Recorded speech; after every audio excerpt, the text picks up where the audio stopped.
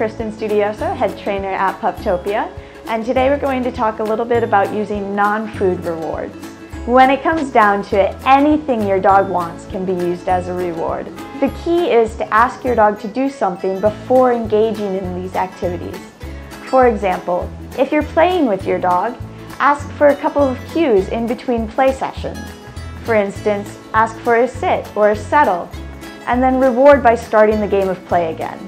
The thing to remember is, if your dog wants it, you can use it as a reward. So now you know a little bit more about using non-food rewards.